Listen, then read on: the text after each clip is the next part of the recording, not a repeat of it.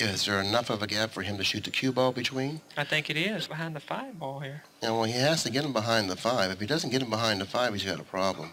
Well, he left a kick.